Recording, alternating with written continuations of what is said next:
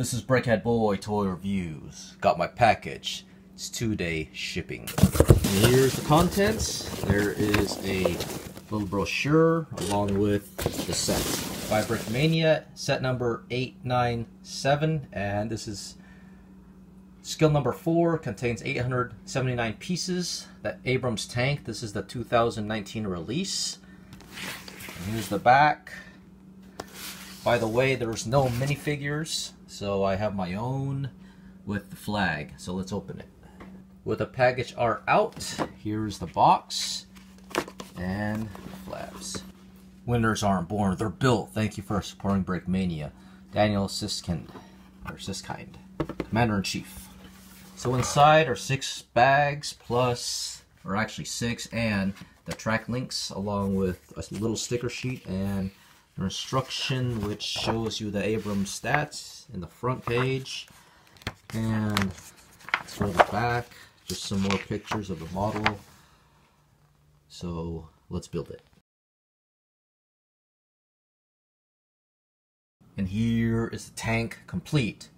So all that's left over is 5 pieces of Brickmania track.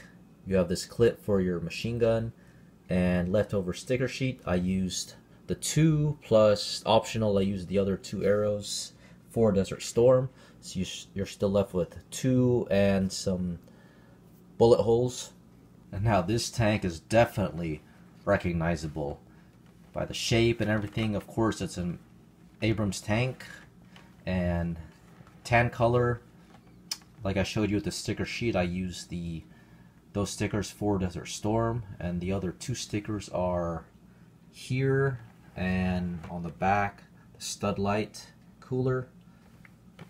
But on the front, these are the only 2 printed pieces, which is really nice. Quite happy with the build. Not too complex. Actually straightforward, not as hard as the Leopard, because the pieces just somehow went together more smoothly. Not much finding different type of color pieces. They're just all tan color.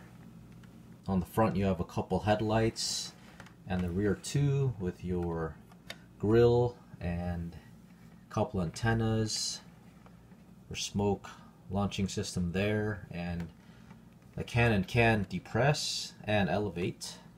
So can the turret turn 360.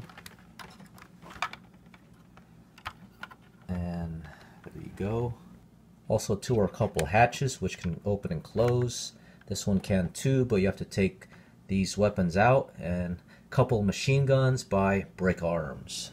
Here's a closer look at them. And as I was building this, the tracks rolled fine, but as soon as I put the top on, it was a lot more difficult. And let's test it out. As you can see, it has somewhat of suspension, so it can get stuck in place. You have to just move the tank in the right position, and still not there. So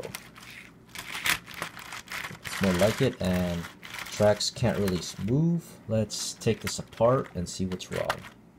So take that off. So take this part off, and I noticed that right here, once you put the top on, it kind of got squished, the gears, the track. So that's why it doesn't turn, but in here, rolls really good. But once you put this on, that's where the problem starts. Forgot to mention too, just like the Leopard tank, this has studs not on top building the chassis, so I like that.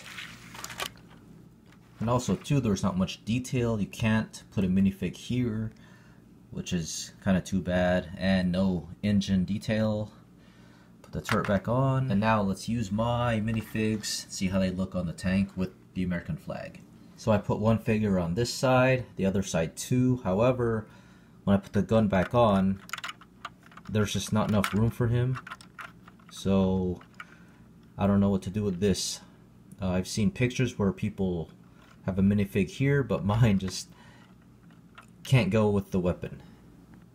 So I just decided to clip the machine gun further out, so I guess that works. And have your American flag here.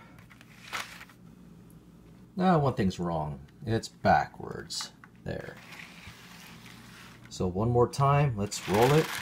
Okay, backwards, but front ways, it doesn't really go. So before I conclude my review, let's do one more thing. Let's see how this looks compared to the Leopard 7 and Challenger 2. Aerial view, and take it down. So what can I say? This is an awesome main battle tank and a fine addition to the collection. Retail price is $310, and you can get this sometimes when you catch a sale, 20% off, 15% off, so it's worth it if you have the money and no time. That's all I have to say about this. It's Brickhead Boy. Thanks for watching.